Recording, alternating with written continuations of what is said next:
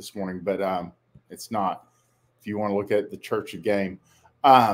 Maxim number 27 from Chateau Heartiste. He has about 200 of these.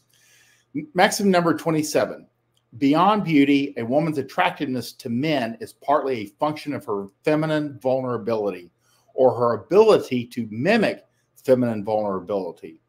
Corollary to Maxim 27.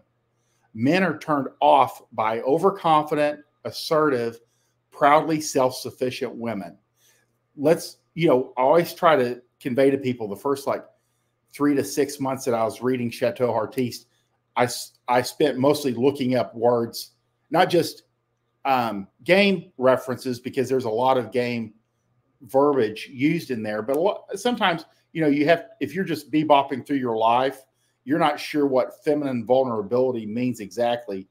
And so the definition of feminine vulnerability is the act of sharing your inner self without expecting an external change. It's about being connected to your inner self and sharing your sacred and weaker parts. And this is what women do, because don't let this throw you. These are the things that attract men to women, the essence of the attractiveness beyond just the physical beauty, who they are and what they do. A vulnerable woman is, and it's the exact opposite of men. A vulnerable woman is unafraid to cry, to tell the truth, to appear weak, to be wrong, and to believe it worth the risk, even if she knows she may get hurt.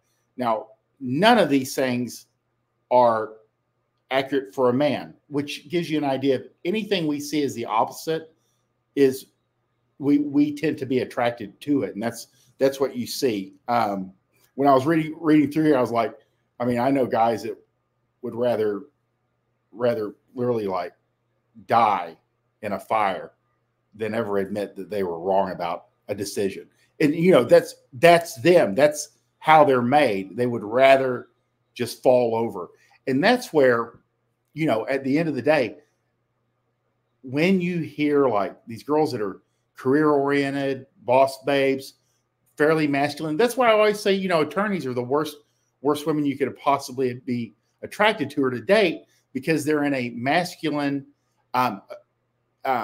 environment and they start picking up those types of traits simply because they have to. Even the most paper-pushing corporate approval, non-trial, non-going to court type attorney who's a woman at some point has to argue for herself. And none of that is attractive to men. And you can't do that for a decade or 2 decades and it not pick up unless you're really good at turning things off. So everything that a man is attracted to is the exact opposite of himself. And the more feminine women, and even guys talk about going overseas, the women are just across the board more feminine. They haven't had the hardening effect of, our culture in the US.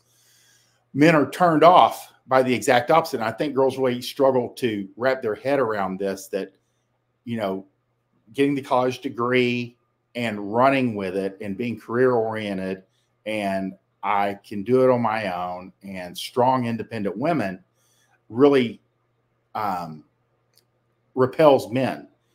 And a lot of it, especially if you see some of these traits in an online profile from women, it's projection. These are the things they want. I make great money. I'm well-traveled. I've moved up in the corporate world. I own my own house. These are not things that men care about whatsoever. We care that you're not overweight, that you have long hair, that you're pleasant to be around.